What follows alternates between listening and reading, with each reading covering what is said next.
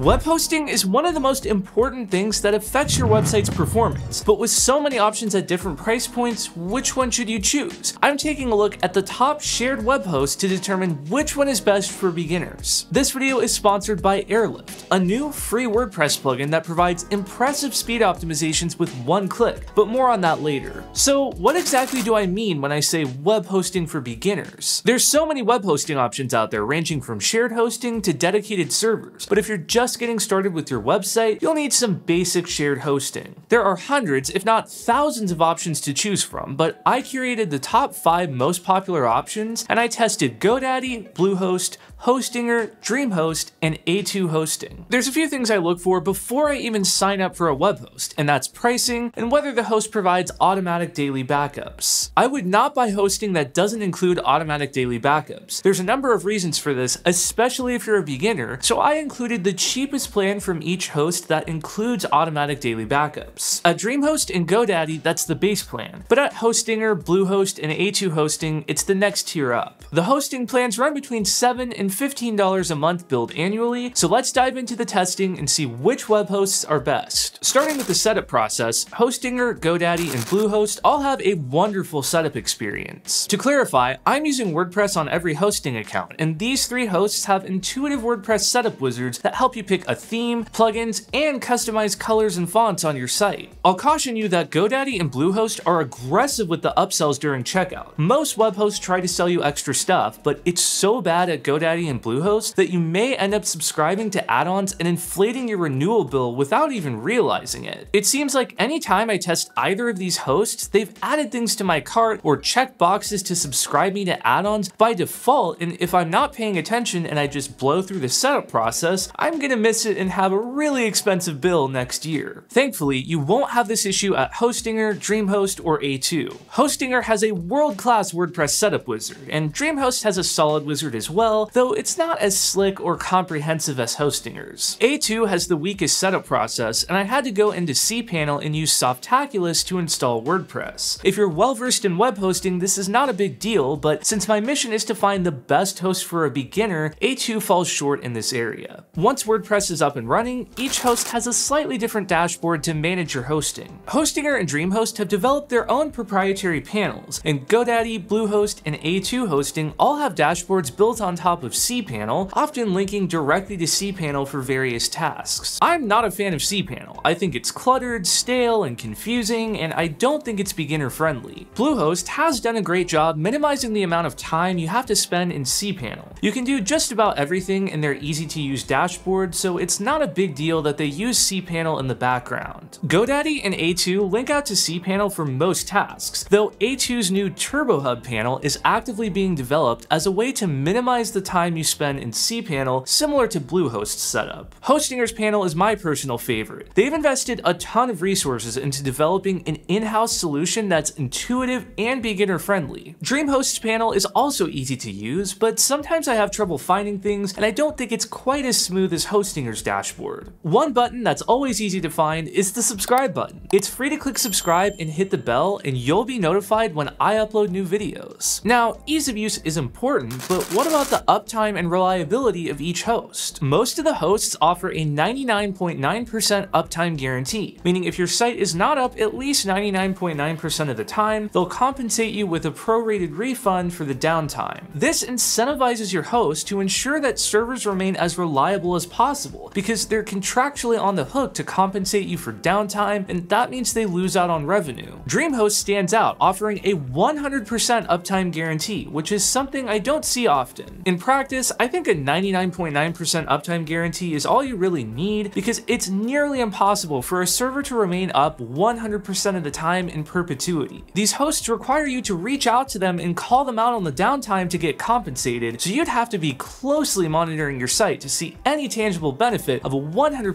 uptime guarantee over 99.9%. Regardless, it goes to show you how much DreamHost cares about their product, and that's not something that can be said about Bluehost. To my surprise, Bluehost does not offer any uptime guarantees whatsoever on their shared hosting. They were open and transparent about this when I reached out to them via live chat to double check. This is a huge red flag to me because if a host isn't on the hook to compensate clients for downtime, there's no incentive for them to focus on reliability. When it comes to the speed of web hosting, it's hard to compare this with shared hosting accounts. There's just so many variables, from your site's content to how many sites are hosted on the exact server your shared account is on. Your server speed can affect the performance of the WordPress admin dashboard since saving changes often requires pages to reload. But the biggest concern with hosting performance is how fast your website loads for visitors. And honestly, it's more about finding hosting that's good enough and optimizing your site with caching and image compression to make pages blazing fast. You can manually optimize your site's HTML, CSS,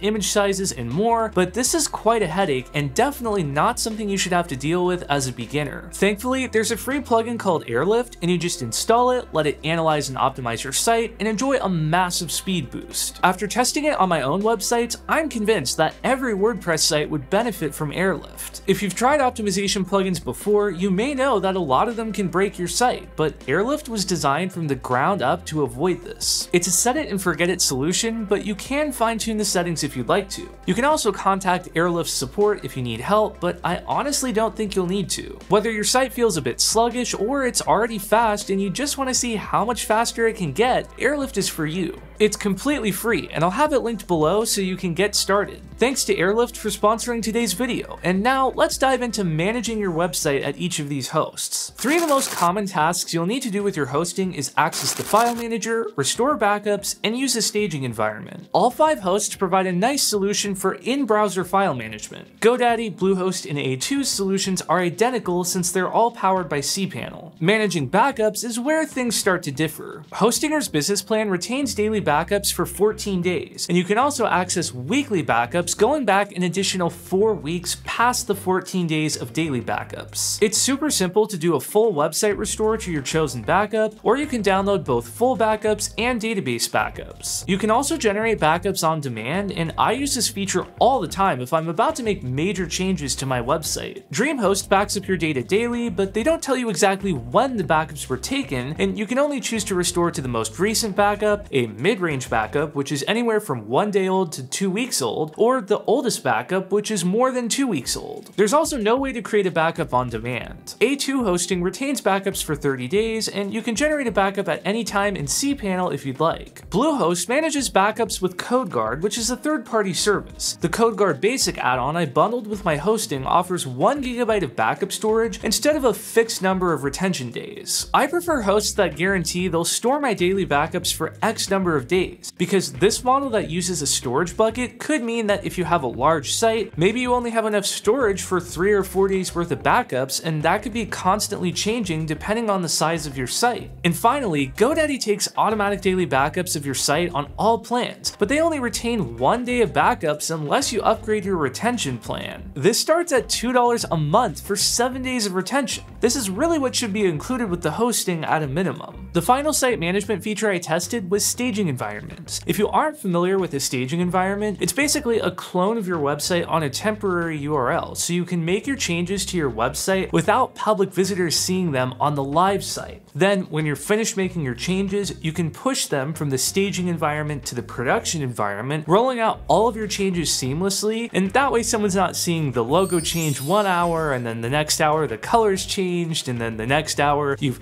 half built a new home page. You can just do everything you need and push it out in one change. This may not be something all beginners need, but it's a feature I like to have. It's offered by Hostinger, Bluehost, and A2. Hostinger makes it super easy to spin up a staging environment on a custom domain in their dashboard. Bluehost creates a folder under /staging, meaning you can access your staging site by going to yourdomain.com/staging. This works, but I'd prefer a separate URL entirely. A2 lets you set up a staging environment with Softaculous, which is the same wizard you use to install WordPress within cPanel. Once again, there's a pattern at A2 hosting that it's just not beginner friendly. I'm well versed in cPanel and Softaculous, so I know my way around, but if you're new, I think it's confusing and you're going to struggle to know where to look to find things. There's no way to access access staging environments, and TurboHub, and right now that dashboard is very much still under development. When it's further along, it could be a great solution, but right now I would assume that you're gonna have to use cPanel for just about everything. Another important aspect to evaluate with hosting is customer service. I'll be honest, none of these hosts provide extraordinary customer service, and that's because these are starter shared hosting plans. You get what you pay for, and you're not gonna find world-class customer service when you're paying less than $20 a month. But sometimes you need help, so which host does best? I'd have to give the advantage to Hostinger for two reasons. First, they recently introduced an AI chatbot that's massively helpful. And I know what you're thinking, nobody likes a chatbot. The last thing you want to do is open the live chat widget, ask your question, and get all these useless help articles sent to you by a bot that's just trying to stop you from speaking with a human. But I promise you,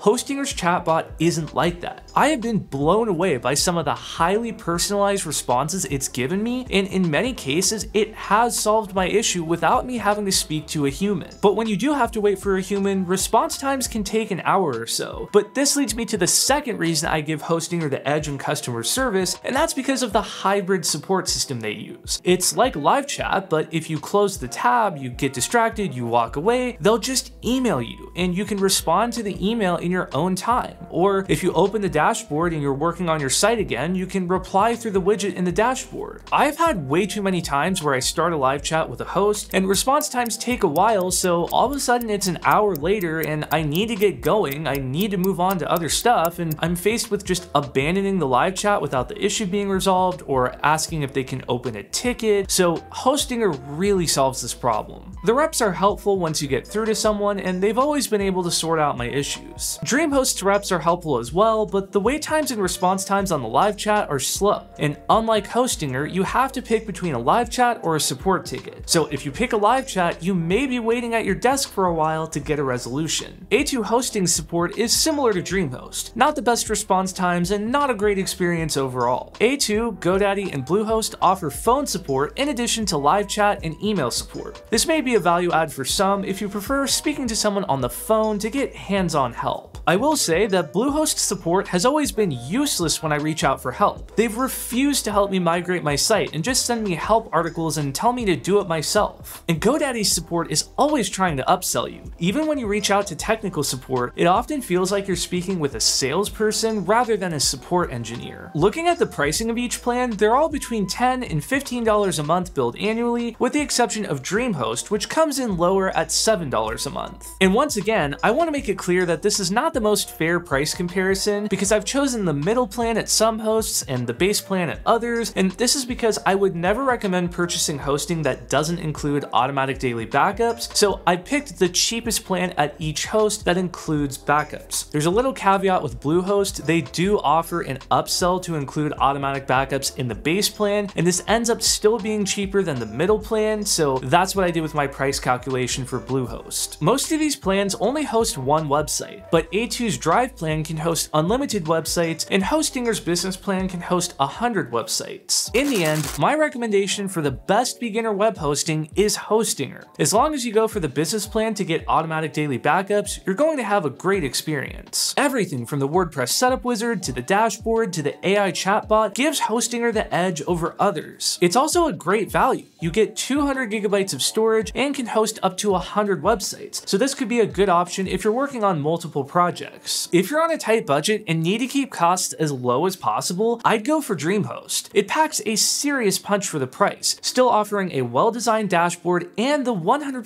uptime guarantee. I also appreciate that DreamHost offers a 97-day refund policy, and you don't have to speak with a human to get a refund. If you're unhappy with your service in the first 97 days, just go in your dashboard, cancel the service, and you'll automatically get a full refund. And no matter who you choose, I'd stay away from GoDaddy and Bluehost. Both companies have a track record of overcharging you for the level of service they provide, and they're constantly trying to upsell you more and more add-ons. But wherever your site is hosted, give Airlift a try. It's completely free, and I'll have it linked below. If you're ready to start building your website, I just launched a free course on building a WordPress site from start to finish. You can check out the first episode here.